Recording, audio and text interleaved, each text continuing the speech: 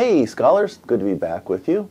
This is another in a series of videos about mathematics, and today I'd like to talk to you a little bit about algebra and what it's good for. Now, many of us have taken an algebra class or are going to, maybe you're in one now. What you'll find out, if you haven't already, is that the basic operations aren't that hard. With a little bit of practice and some diligence, most of us can learn the basic mechanics. However, a lot of times that experience leaves us kind of flat. We can do it, but there's not a real good understanding of why we should do this or what benefit that gives us. Too often these math classes are just sort of a hurdle we have to clear in order to get to the end of a degree or a diploma or something. Let's see if we can fix that today.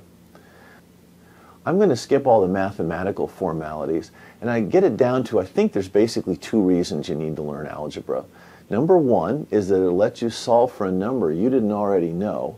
And number two, it's probably your first introduction to functions. It's your first introduction to being able to write down a mathematical expression that you can then draw a picture of. Algebra is one of the first times you learn to take numbers and turn them into pictures. Human beings are mostly pretty visual, so we do real well with pictures, even when we're struggling with the mathematical expressions that create them. So if we can turn math into pictures, that's pretty powerful. Before we get too much farther along, let's talk about the difference between algebra and arithmetic. Now, arithmetic is just working forward through a calculation. So if I want to write down some expression that's arithmetical, just arithmetic, I can write down 5 over 3 times 9 plus 4 equals something. Now, I know what all those are. I'm just going to pound this out on a calculator. Well, I can divide through by 3 here. So 5 times 3 is 15 plus 4. Better make 19. All right. So there's nothing unknown here. This is just going through the order of operations and calculating. Algebra, oops, get my head out of your way here.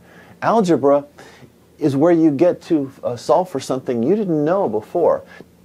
Now, that's something that we don't know in the equation. We have to represent it with a character of some kind. Traditionally, we just use a letter, okay, most of the time X. Just by tradition. You could do anything. You could use a smiley face emoji if you wanted. Let's just stick with X for now. So if I say 5x over 3 plus, I don't know, 4 equals 0, almost the same numbers here. I don't know what X is now. There's this number called X. I don't know what X is. So I'm just going to just put X in there and I'll solve for it later. All right, well, let's solve for it. Subtract 4 from both sides. Equals minus 4. Multiply through by 3. 5x is now minus 12. And let's see, x is now minus 12 over 5. Okay? Now I know what x is. I didn't before, now I do. I could write down a mathematical expression that's included something I didn't know, and then I could actually solve for that thing I didn't know. If you apply this correctly, this is really powerful. All right, let's go to now the second reason for using algebra, and that's that we can write down functions and we can draw pictures. Okay, well, what would that look like? F of x is 3x plus 2. This is a mathematical expression. It's called a function. And a function is just a relationship between variables. I can push values of x into the equation and I can get values of f of x out of the equation. So if I draw this now,